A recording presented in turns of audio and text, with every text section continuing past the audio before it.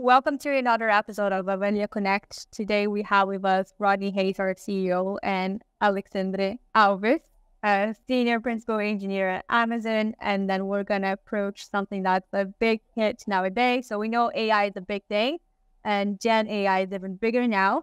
But what's something that we've been seeing quite a lot is not everybody that actually invests or is in the field of AI knows what that means. So today we're actually going to bring some use cases and shed some light on important concepts and cases. So guys, if you could introduce yourselves, we can start by alphabetic order. So Alex, if you could do first, that'd be great. Yeah, I always go first because of that. All right. So my name is Alex. I'm a senior principal engineer at Amazon. Right now working on Amazon Health Services, which is kind of a new organization, somewhat new organization. I've been with Amazon for 10 years, done a lot of AI, machine learning optimization problems, in supply chain, grocery, and so on. Prior to that, I worked in a bunch of different companies in the Bay Area, and I've been kind of outside of Brazil for, 20, 25 years now. I'm originally from Brazil, like my friend here, Rodney. I don't background of us. I think we're all immigrants. So Alex is a close friend. He's been a mentor as well. When we started the company Avalia, he was guiding a lot of the thinking. So it's really an honor, a pleasure to be among friends. And he's one of these guys that it's really ahead of the curve and seen everything when it comes to machine learning, way before machine learning was the hot topic of the day, right? And I think, we do a lot of work with boards and private equity teams, M&A teams, acquiring or investing in businesses. And everyone now is throwing, Gen AI or machine learning into their pitches, into the future. And I think it's from a business perspective, it's good to bring some of this vocabulary and to understand how things apply and what in reality works and separate a bit from the hype. And, Alex, you've got a great experience in the field. And I think, we could start discussing like uses of Gen AI in the wild. How are people using this? And we hear guys like Elon Musk worried about the future of humanity and a super AI that could take over everything. But the reality is very far from that. So what do you see that's being used and that's interesting to look at? That's real, not hype. Right. Now, thanks. Well, first of all, I'm very glad to be here, and it's always great to talk to you, and Camila here. Yeah, and you're right. There's a tendency of thinking of these new solutions, technologies as silver bullet, right? But I think, as you said, it's important to not do that, not to consider it as a black box, but really understand what's happening. In fact, AI and machine learning, in my view, is no different. When you're developing a machine learning application, it's no different than developing any kind of engineering product. It's an engineering process you go through, right? That involves some science experimentation, but at the end of the day, it's an engineering process, right? So the same, the same mindset and techniques and processes that we all have already for developing solutions applies to machine learning. So we'll start with that. Like I said, it's also very important to start off from, thinking about what problem you're solving before jumping into how to solve it.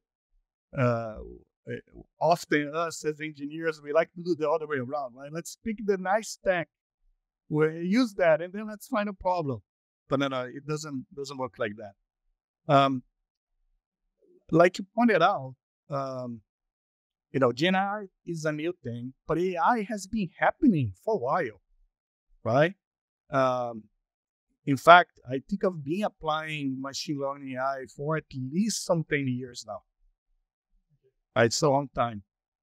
I think when you talk about the same processes of engineering, I think it's really interesting because agile has become very big, and the point of agile development is to have small incremental improvements and quick feedback, so you can adjust how you develop products and how you do things.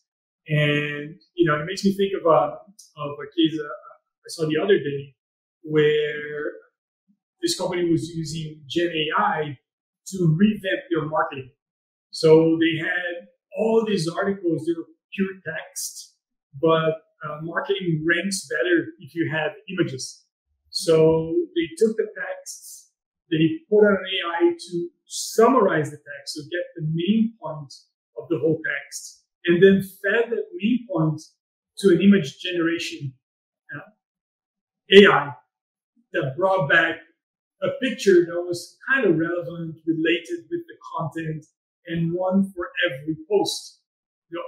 Not all the posts got a good image, but good. I think it was 60% of the posts got custom images. And then they brought the marketing material back and kind of revamped that thing. So it's not disruptive, but it's an iterative process where it's really agile, right? You try with one, you see if the image is good, it looks good, so you try with more. Then you see there's a try and error, not all work, and you're building a marketing process that's integrating AI to help you build content, right, and sell more and drive more interest, which may bring the opposite, which is like there's too much content coming out with the artificial content. But would you say that this process applies to other areas other applications? Yeah. Camille, you want to make a point? Before to ask something that's similar to what Rodney kind of asked, I was going to say, do you think it's fair to say nowadays that all this marketing case or use case, and then when we think about the allegation as well that perhaps what Elon Musk is saying, that AI is going to dominate the world, we're going to be out of jobs, and a bit of more dramatic statement. Do you think that AI nowadays is being used more when it comes to automating human processes, and the human element is still very important for the inputs and outputs that actually are coming, validating, but also making sure that you know what you're doing when you're pressing an input and using AI on a day-to-day basis?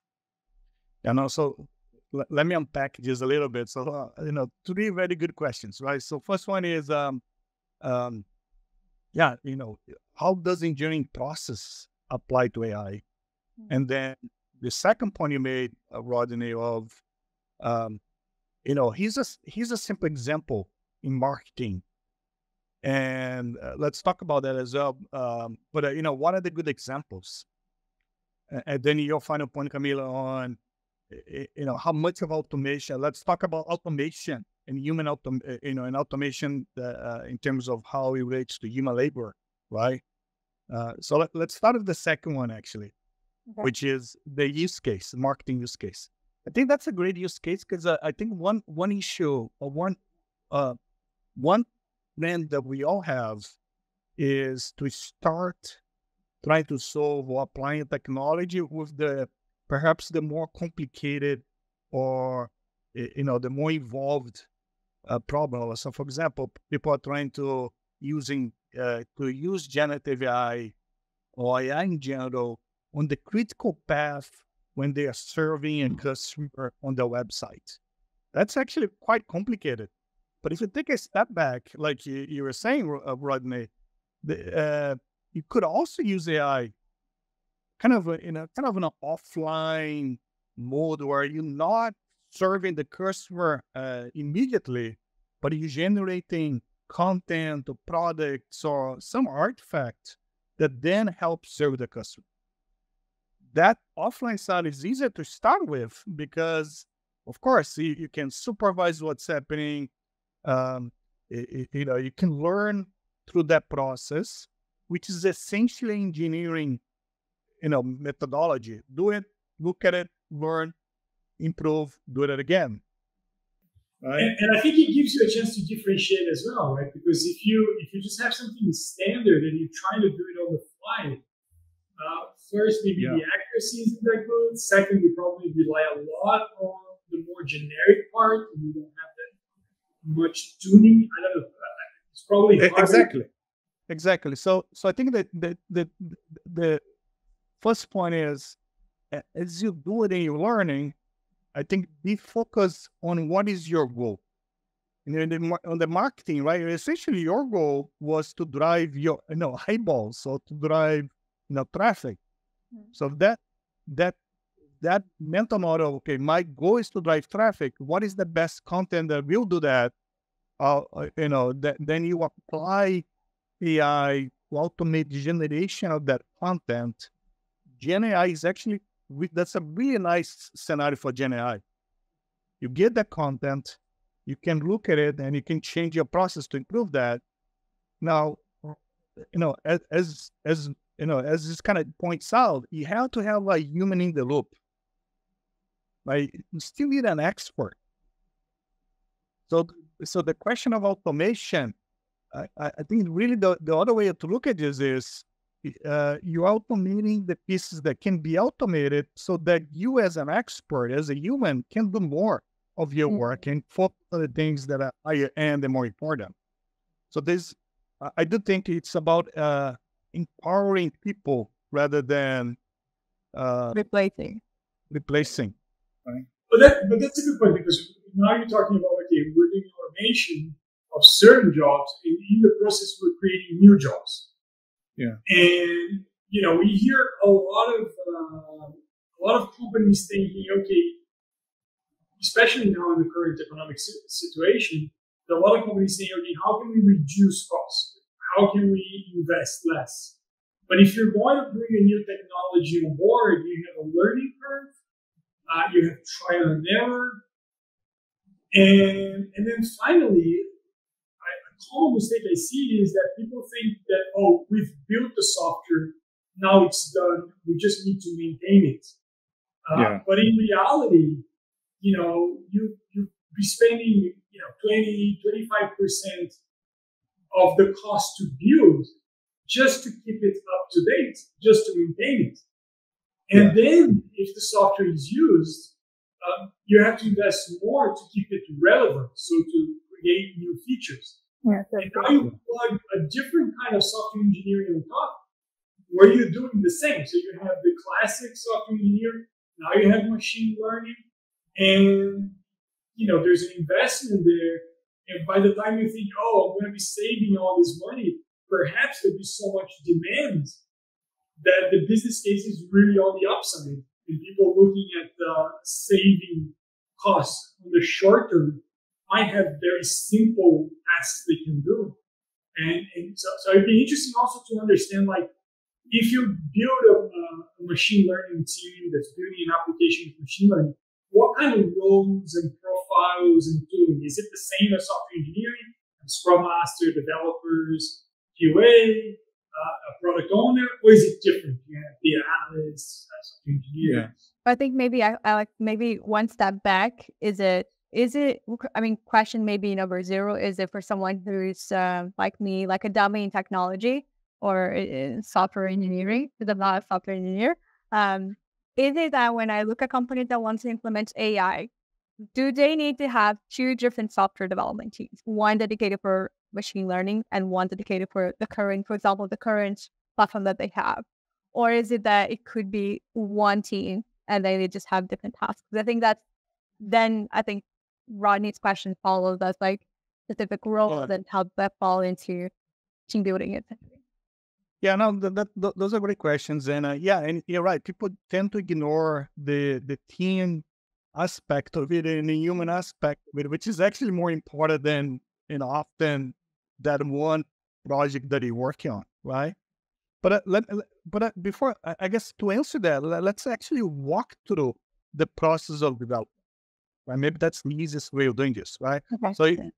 So we started with this scenario where we generate improving our marketing content. So let's say we're coming up with a team to solve that problem, improving marketing content, right?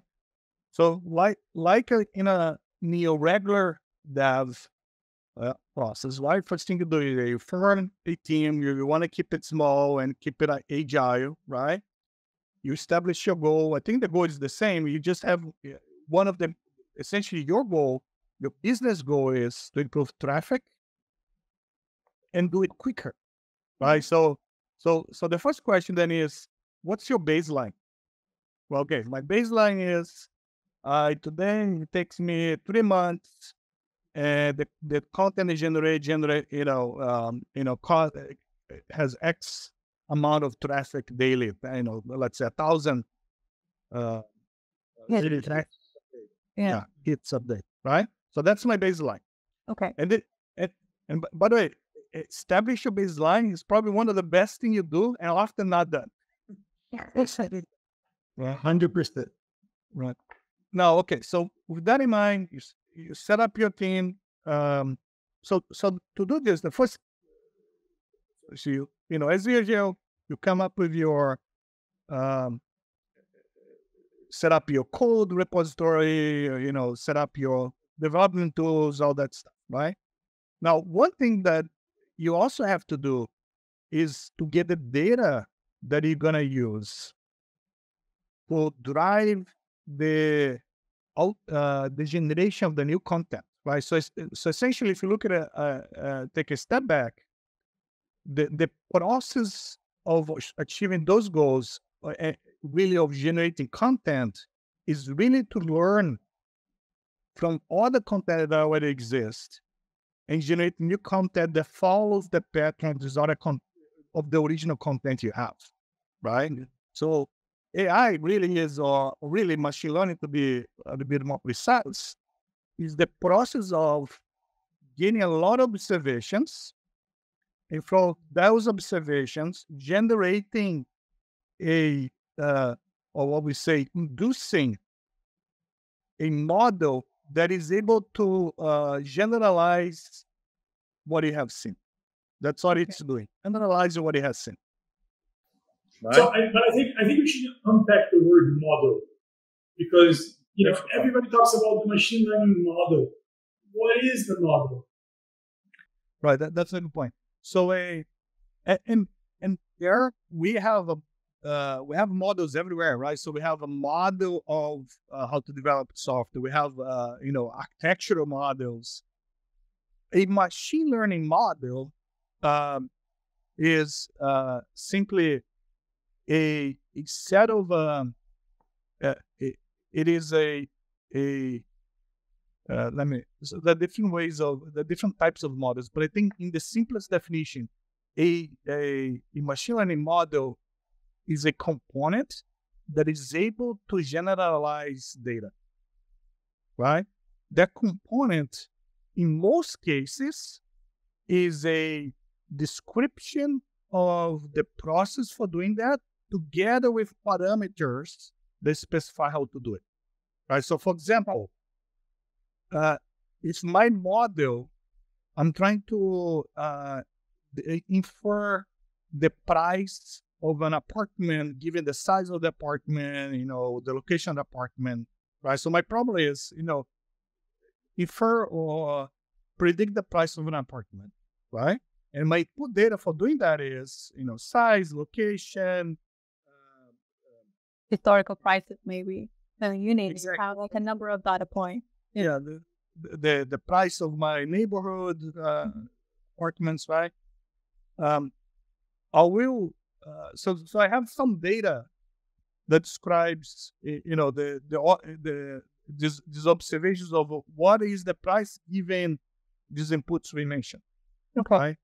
So I'm gonna now apply a simple model, which is a linear model, and I'm gonna assume that the price is somewhat linearly correlated to these inputs I mentioned, right? The apartment size and the location. Mm-hmm. So let me just try to paraphrase this in a simple way. Yeah. So I have a table with a list of apartment, location, size, and price. So it's like an Excel table. And then I build an assumption. The model is describing, okay, look, assume that if the surface of the apartment goes up, the price of the apartment also goes up in some sort of linear correlation. So X equal A times Y. So it's a very linear rather than an exponential where, if the surface increases 10%, the price gets 50% higher. No, the surface increases 10%, the price increases 10% or 15%, but on the same rate. So that's the description of the model. It's the formula. So when I get A bigger, Y goes with it in a certain linear correlation or in a Gaussian distribution, right? Gaussian distribution or exponential, that kind of stuff, right? Then those are the parameters that you establish when you're building a model. Yeah. So the model, like that is exactly the way of modeling. Modeling. We use the word model everywhere, but that's exactly the way of thinking about a problem. If you had a spreadsheet, the rows are your observations. The columns are really, the fields that describe those observations, like the size of the apartment, the location, neighborhood, right? Features, no, in machine. The features. We call that in machine learning, we call those features, right? Which is confusing for software engineers because features means something else. But those are features. Or in mathematics, right, we often call it as our independent variable because they're going to be what is used to create your dependent variable, which is the prediction. Right? Okay. Yeah. But the model then becomes, the assumption of how I'm gonna, or really, the model becomes. You have to make a decision on how do you wanna formulate. It's really a description of what do you do to learn the parameters that help you predict, right? So this is putting the data that you give them. Yeah. To explain the example, which is the model really then becomes, in this case, the fact that I chose a linear equation and the parameters that I learned by looking at the data that are associated to the linear equation. All right. Okay. So my model essentially is, 2x plus 3, 2x1 plus 3, x2, where x1 is, the apartment size, x2 is the apartment location, right? And the parameters is the 2 and a plus 3. So the 2 and 3 are the parameters, right? Okay. And the one here, the machine learning discovers with all the scattered plots, what's that line, assuming it's a linear line, and gives you that inclination. So machine learning is looking at all these observations, kind of plotting, and then finding, okay, is it like this or like that? And then creates this model that it's wrong because it probably doesn't fit exactly all the observations, but it's useful because it gets close to it. Problem that we have in mathematics of any correlation, right? Because in a way, it could make wrong correlations based on the data that you provide. But is it, because I think another question that business people usually, when they're analyzing a pitch or when they're listening to someone pitching an AI, is the sample, the data, the sample that is then used on those models. Is it that to have then, like in any mathematic problem, that the bigger the sample, the more assertive you are based on the parameters that you actually give? Yeah, that's a very deep question, actually, and it's a deep answer. No.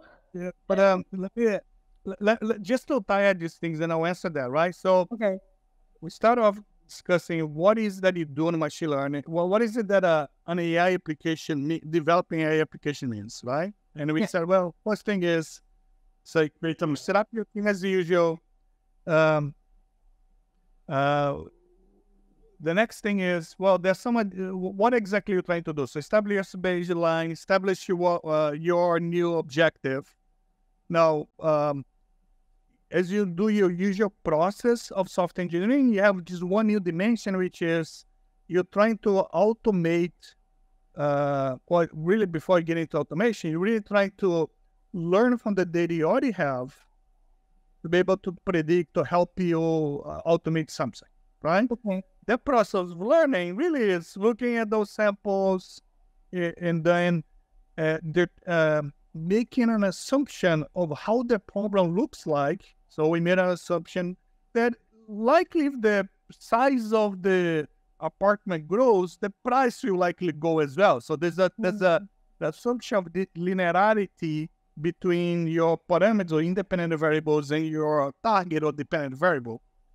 That's an assumption we made, right? Yeah. And that's why we call this you're inducing something, because you're starting from samples that are not complete, and you created a bias. This is an important point. One of the big things in AI, isn't it? Like biased AI. It's one of the big. Exactly, but because we created a little bias, a simple bias, saying we assume that there's this linear relationship, right? And that's fine, right? We can determine if the bias is right or wrong, right?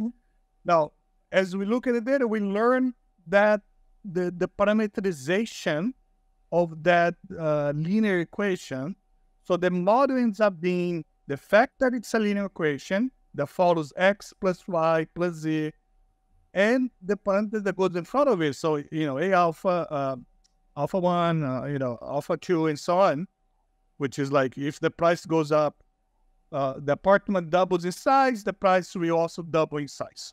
Or double in value, right? So it's a 2, right? That's the parameter. That's your model. Now, let's go back to what's next? Okay, so what's next is, well, we started all these samples. So how do we get the samples? All right, so the one additional dimension you have for your software engineering process when you talk about machine learning is that you actually have a lot of data that you have to look at that now has become part of solving your problem. Okay. So before, you kind of, when you were solving a software engineering problem, you created a code and your dependencies was likely another set of codes. You created an additional dependency. Your code now, your application now depends not only on the code you created, but also on the data you have. Which means that, to Rodney's point, anytime log4j changes or any other library dependent library, we update our code. But now you also have to update your solution because your data changed. Oh, right. It's something easy to see. Yeah. Right? Okay. So I think the term I use is like a non-stationary maintenance link. And what could be a good example of like data changing? For example, let's think about something that, the war, right? So the war now is a new factor, and then you have then to input that on your data, and then automatically then you're assuming that you need to update your software as well. So the new version coming in that then tax that as well, or is that a correct assumption? Or yeah, several things can cause your data to change, right? COVID can happen, and all the data for kind of useless. Yeah, stuff happening, which was a great thing. Yeah, it changed the world, so the data changed. Okay. Right? Okay. Yeah, go ahead. Sorry, just go super making the model, right? So you have the samples. You throw an assumption, which is your bias, that there is a linear correlation between the columns of the table, like the size of the apartment and the price. So you throw that's your bias.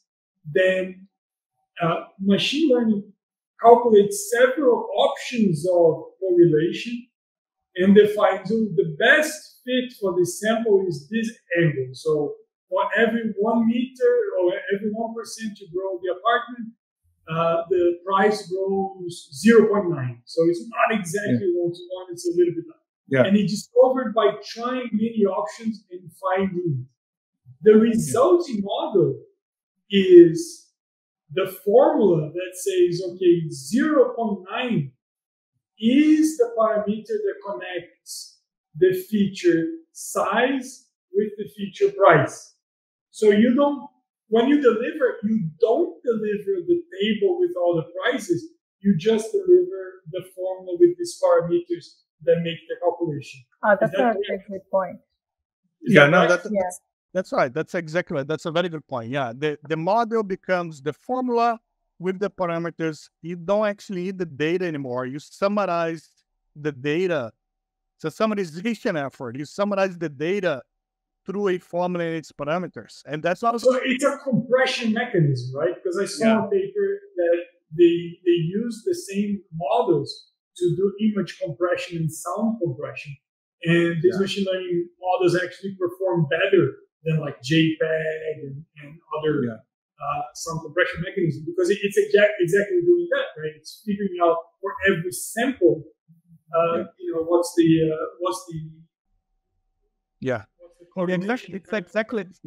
It's exactly that. You are compressing, and in fact, that's where the term embedding. I'm sure you guys have heard the term embedding. At some point, I think in life, somebody mentions embedding. It could be a vlogs that they had when they were 15, or you name it, but it was a thing. Yeah, but I think now with deep learning and foundational models, LLMs, a big piece of that is people say, is my embedding. What does that really means? Exactly what I think you said, Rodney, which is we started off in this bigger space, right? You had a bunch of data. It's bunch of columns. You compressed to a smaller space, so you embedded the bigger space into a smaller space, right? And that's it. So you create an embedding, right? But essentially, it's a compression, it's a summarization, and I think what's important to realize is it's also what we call a yield poison problem. Okay, which means there is no best model. Yeah, you're not determine the best model given the data you have. Right? Okay. It's not enough. You can come up another model, then it's gonna be better. When you see different data, like you don't have enough information to come with the absolute best optimal solution. And that's actually a good point to bring, because I do think that new AI solutions are coming now. Do you think that the guys that don't have a lot of data to, put it in the model, they might suffer from that? That, you might have similar solutions that come into different conclusions because of the samples that they use. And maybe the quality of the data as well they use. Yeah, exactly. So I think back to your last question, which is, be it always more sample? How does the number of samples relate to the end result, right? And that's actually a very tricky question, because generally the more data you have, the better. Right? So we do need more data to be able to, summarize and find those patterns, right? And as the data changes, you have to, retrain or redo something, which, back to the maintenance point, becomes much more complicated, because it's not just hard dependence, kind of soft dependencies as well, implicit dependencies, which are, hard to manage. However, if you have too much data, more data than you have parameters, then it's learning, you're just caching. Become a cache, you have a map, right? Like, Rod and I went to computer science. One of the first things we learned was cache, right? Everything you put on a map, A to B, it's always it's always A to B, B to C, it's all one-to-one. It's like a very, often a bijective function. You always go from one to here back, right? Just cache. So if you give it too much data, you will end up just putting in a cache. So whatever new data you see, it's not able to generalize anymore. So that's you have too much weight for one direction, and then a small sample doesn't affect the inclination of the curve that you plotted with the other samples, because you repeated too much of the same characteristic, right? Yeah. It's interesting to think about that data could also damage the model then, in a way. The amount of bias is the model. Yeah. The bias is the model. So if like the classic story is on recognizing faces, and like engineers in Silicon Valley, and they're all, of a certain demographic, of, the majority have a certain demographic, and then you have difficulty recognizing faces in different demographics, right?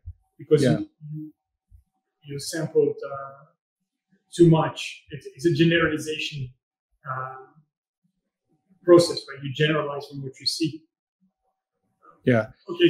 So sorry. I think we wanted to get into the Gen AI piece, right? Oh yeah. Gen AI. So we started with saying, okay, look, we want to have AI. We have to have the competency not only to do software engineering, but to do AI engineering. And a part of the AI engineering is, having a baseline to know if anything's getting better. Otherwise, you're optimizing or not. You don't even know. Then the second thing is you need data of good quality and good distribution. So the sample can't be too biased. Otherwise, you predict to see what you already seen. You just repeat it as the caching mechanism. So you overload to a certain pattern and you keep repeating that pattern. Yeah. And the next point is, okay, so there is a process where we take all this data, we find the parameters, which are the numbers that determine the curves that will predict when size of the flat changes, the price changes, the location changes, the price changes, and vice versa, right?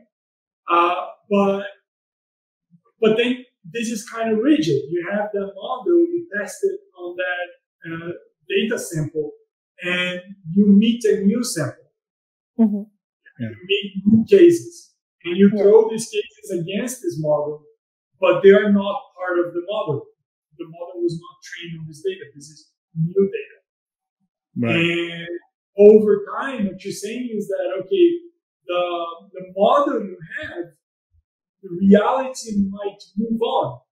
So there's a kind of drift between what you expect and what you encounter. So from time to time, you kind of like have to rebase and, kind of get them close to reality again. So, I don't know, traffic, pre-COVID, and you had a certain expectation, COVID happened, it changed, you adjust, then post-COVID, it changed again, and you have to adjust again. And if you just stay static, there is kind of like a shelf life to that data, right?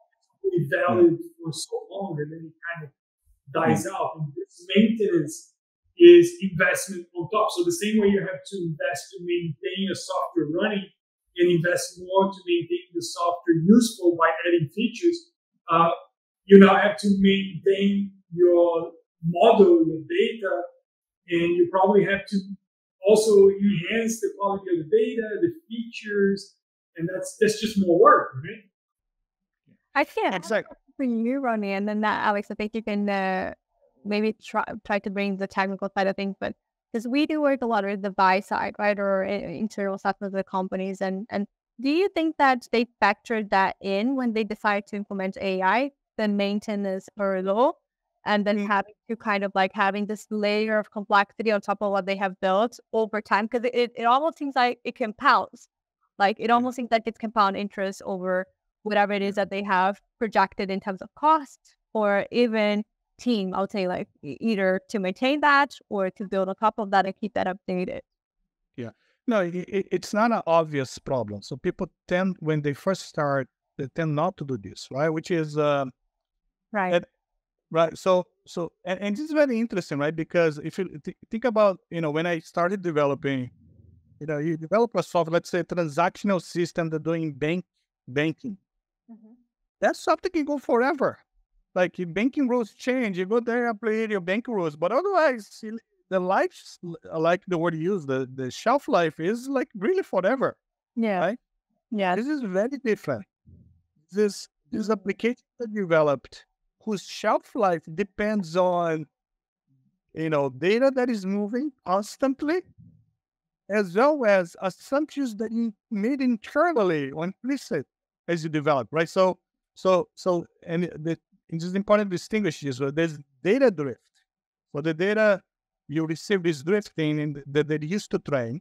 Okay. And there's model drift, like where the assumption you made, things were linear. Like the number of people that are working from home was, 10%. And then suddenly, it's 100%. So it broke your assumption. It broke your formulation. Right. Together, right? Right. So Yeah. what happened? Now, at the end of the day, though, it is an engineering process of establishing what is that you're optimizing, your goal, establishing where you started, your baseline, and tracking, progression towards the goal, progression of going down from or leading the goal, right? Okay. So having the business goal, what I'm trying to do, or the strategic goal, if it's not a business, but what I want to achieve, what's my state today, and am I moving in the right direction or not? Right. So it's a constant tracking process in a way for the model and for the data. That's the biggest. For the results, right? Yeah. And the results, yeah. And the results, yeah. So then you have like 3 then new layers almost to whatever you build. Yeah, and Camila, to your point, like, so people will, let's say, okay, I got it. I'll start tracking my results, right? So the first thing they do, or I did, for example, was, okay, what results should I track? Okay, let me track the accuracy of the model, or, the precision, the recall, right? Things that are related to how well my model does in terms of predicting a value. Okay. But that's not enough. That's your unit test, right? Your system test is actually that you have to tie back to a business metric. Like, did it drive the traffic that I expected? Did it decrease the amount of time it took me to generate the content? Because the assumption that your model getting better means your business metric getting better is actually another assumption. Mm-hmm. And just to be clear, unit testing software is like you do a small algorithm and you want to make sure that this algorithm continues to work if you change things. So you do a CPF or Social Security validation automatically, and maybe something changed and you change that algorithm, but you do a check to make sure that works. That's a unit test. But you might have a system test, which is, I want to register in a website, and he has to check my Social Security, but also takes my picture, gets on the data, and you want to navigate through the whole thing with the system test and make sure you might have, you still work, but now, your returns is slightly different, or it has a different behavior that breaks the system. So you have to check at both levels, the unit and the system, right? And in machine learning, you start having the same kind of situation when you have very local problems to solve, and you have more broader business questions you're trying to solve, and you're trying to look for. Look, I think what we do now is we have a lot to talk, and we get on the part 2 of the series. Yeah, because I think one point there, because we've had, for listeners, I think this is quite interesting because it goes into the depth of what is AI, because I think it demystifies a little bit of AI in a sense, and Gen AI and AI are kind of the thing. But it's interesting to get to understand a bit more about the use cases and the reality that how does that apply. Because maybe some of you who are listening are thinking about using or implementing AI in your businesses, but it's quite harsh from I think even like from a financial perspective, it's a bit hard to have the visibility of, the compound work, the investment over time from a people, process, and, product perspective as well as the investment in a way that needs to be factoring to make sure that you keep everything updated. Because I guess that's the risk, right? Is that you have an outdated model, outdated data, and then you just pretty much become an outdated company in a way. Yeah. But there are also so many other things that we spoke about, even the offline and online situation, which I think is quite interesting. And then I do feel like there are more interesting things that even bias is a whole another episode, bias in AI, which I think is something that could be, it's fascinating to see how deep you can go. And obviously I have 2 people here that are experts that can deep down into this. But I guess for the final let's say 10 minutes, what I would like you to perhaps reflect on is give an advice, or what would you have done differently if you were building an AI solution now or implementing AI in your current solution as a business owner or someone who works in a business today? Yeah, good. Thanks. Thanks for bringing us back. I think Roddy and I could go forever on this topic, right? But it's an interesting topic in your defense. I think it's something that everybody's very intrigued. and let me try to link here also back to the Gen AI question where we started, right? Okay. And give a simplifier. I'll propose a simplifier for us here, right? Which is, now if you think about AI, we talk is mapping inputs to outputs. Just that outputs are kind of almost like a summary of your inputs or something you learn from inputs, right? That's AI. We started off AI doing very simple models. We spoke about linear model, which is having a few inputs, one output. Deep learning came back, and we changed from few inputs to thousands and millions of inputs to a single output. Right? So you moved from simpler models, not a lot of data, to a lot of data. So you look at samples that actually, I have had models that really had more than 10,000 features. Think about 10,000 features. Right? Like columns, something like that. 10,000 columns in your spreadsheet. 10,000 columns, like just mind-boggling, right? But that's deep learning is a lot of inputs, but you still have generally one output. Yeah. Generative AI is a lot of input and a lot of output.